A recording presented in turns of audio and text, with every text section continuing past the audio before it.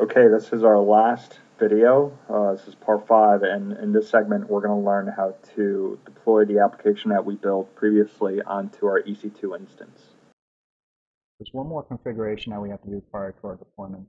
So we're going to come to the console, go to your JDBC resources, and copy this JNDI name that we defined. Go back to the application, double click on the application module, go to configuration, click edit, and we are going to remove this prefix and replace this value with the JNDI name value that we defined on the Glassfish server. And click OK. Now that we've tested our application within the embedded WebLogic against the cloud-based SQL data source, we're very close. So we're going to go ahead and try to deploy the application. And before we do that, I am going to modify the deployment descriptor. Specifically, just rename these your file names just so that it's a little bit easier to remember. EC2 test is going to be the name of my EAR file, and EC2 test is going to be the application. Okay, and also in platform, make sure that Glassfish 3.1 is selected.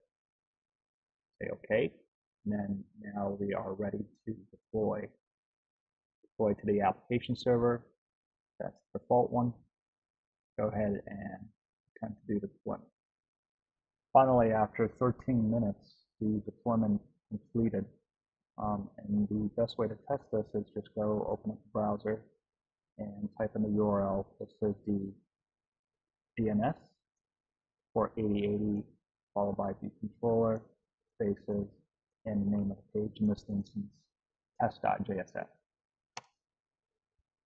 And there you go. This will display exactly the same result as our embedded WebLogic running example. Okay, as I was doing a test deployment, I noticed I was taking a really long time for it to complete. So I did a little test to see that it took about 13 minutes to upload the file to the server.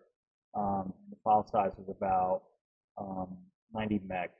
So if you do get some slow responses, I would recommend trying to FTP the EAR file over to get an idea of how long it would take. And unfortunately, I have sucky Time Warner for my cable connection. I was only getting about 100 kilobytes per second. So hopefully, you have better internet than I do. So what else can you do after successfully deploying to the EC2 instance? Well, there's something called the Elastic IP, which will give you basically a static IP address, and you can associate that with your old domain name. So you don't have to use that long gibberish DNS hostname. Also, you can look into hardening security for both the operating system and also Glassfish. And lastly, you can build anything you want. This is, after all, a sandbox. Oh, that's it. Thank you for watching. If you have any questions or comments, hit me up on Twitter at Wesley Fang. Also, I'm going to be posting the console commands on my blog, wesfang.wordpress.com. So be sure to check that out. Thank you for watching.